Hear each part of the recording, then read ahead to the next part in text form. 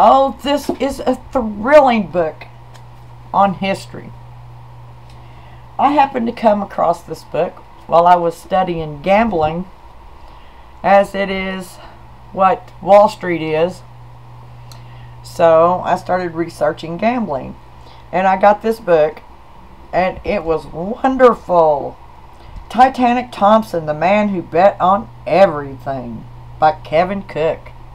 And he's a wonderful writer too. I mean, he transported me back in time before I was even born. And he reminds me of some of the old men that used to tell us stories when I was little. They had a lot of details, but not like Kevin does. I'll read you the folder description, and then I'll tell you my thoughts on it. Capturing the spirit of a freewheeling era, the rollicking life of a great American hustler. Born in a log cabin in the Ozarks, Alvin Titanic Thompson, 1892 to 1974, traveled with his golf clubs, a .45 revolver, and a suitcase full of cash. He won and lost millions playing cards, dice, golf, pool, and dangerous games of his own invention. He killed 5 men and married 5 women, each one a teenager on her wedding date. When poker players in the roaring 20s asked, "Ty, what's the limit?" he'd say, "Sky's the limit." Damon Runyon based Guys and Dolls hero Sky Masterson on Titanic. But Ty rejected Runyon's offer to write his life story. "Mine ain't the kind of business publicity helps." He went on to double-cross Arnold Rothstein, the notorious crime boss who fixed the 1919 Black Sox World Series, in the poker game that got Rothstein killed.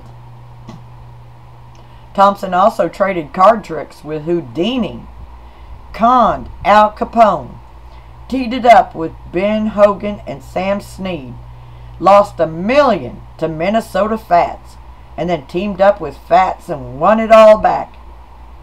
With spirited prose and propulsive narrative style, award-winning writer Kevin Cook resurrects a remarkable figure who journeyed from backwoods Arkansas to New York, Chicago, and Hollywood. Distilling truth from legend, Cook delves into the colorful lore of golf, poker, craps, and other games, revealing how Titanic succeeded and cheated. Functionally illiterate, he knew the odds with computer-like precision and often won more in side bets, high or low card wagers, bets on boxcars or snake eyes, than in the game itself.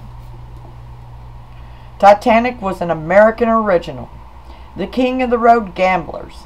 His last stand came during a big money match in Texas, where PGA golf star Raymond Floyd, backed by Titanic, battled an unknown pro named Trevino. As suspenseful and dramatic as a blockbuster movie, Titanic Thompson is the story of an underdog who made it big, and a must-read for anyone who's ever laid a bet. So all you Wall Street stock and bond buyers ought to read this as well. Kevin Cook's Tommy Honor, a Sports Illustrated Book of the Year, won the USGA's Herbert Warren Wind Award in 2007. Cook has often appeared on ESPN and CNN.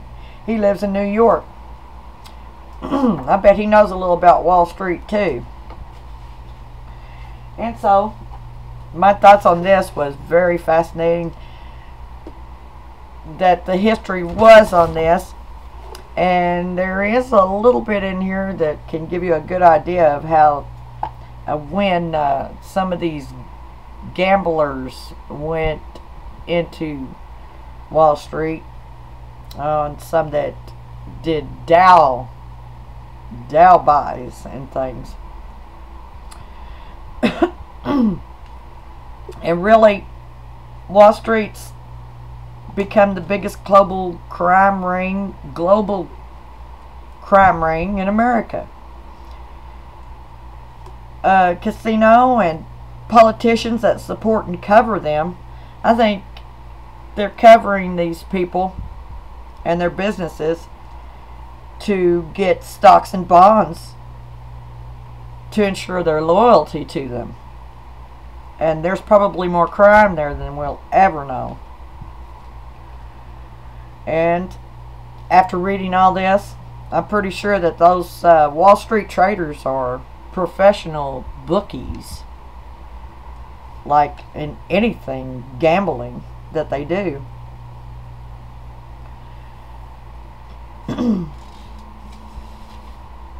And you can see page 117 about Dow. And this has got great graphic descriptions of how games work and how these gamblers cheat.